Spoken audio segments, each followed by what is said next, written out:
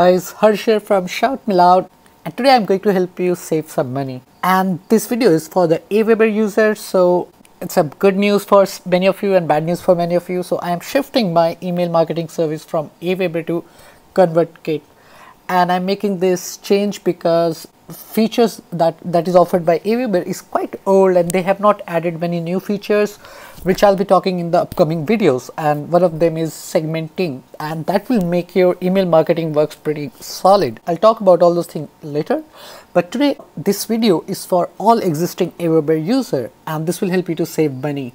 How? So one thing which you should know as a Aweber customer is, even a person unsubscribed to your email newsletter, Aweber does not delete them from the list. So the user stays as unsubscribed, and it also count towards your list count. So if you know that Aweber have, like, the Aweber pricing is they charge you based on the number of users in your list. And imagine, like, you know, I have unsubscribed to your email list and I'm still there on the list. It does not make any sense, right? So one way is, like, you can simply go to your list, click on unsubscribe and delete all the deactivated user. So that's one way. Second, today what I'm going to talk about is how you can find all those subscribers who are not engaging with your list, and how can you remove them. Typically what we do is, like, we try to re-engage with them with different methods. We try to send them more lucrative offers, send them offer that will help them to open the newsletter, and then we see what interests them, and then we segment them accordingly and then send the email newsletter.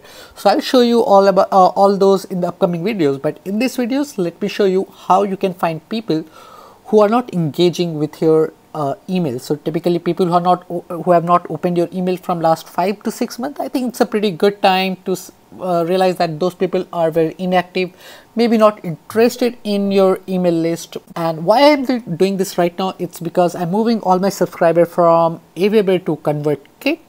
I want to get rid of people who are not interacting with my email newsletter. There's no point having them on the email newsletter, right? And it will also lower down the Aweber fees for you. So I'll show you how to do that. So, you know, select the list that you want to work with, and then click on subscriber and manage subscribers. Now here in the filters, you need to select no opens since, so this is May. Let me select January 1st. I think, like, it's good 5 months.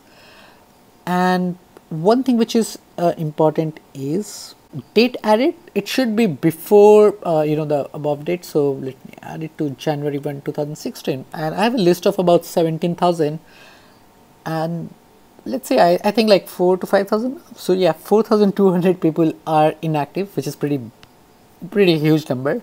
So one thing which you want to do is, like, you export the CSV so that, you know, you can import them to any other email service, maybe the one which is free, and try to re-engage with them. So this is what I have done. Now after this, like, let's just increase the view to 100 and let's do some cleaning. Yep. So this would take about 2 minutes for me to get rid of all these people. And once that is done, you know, you'll be saving a lot of money depending upon the kind of list that you have.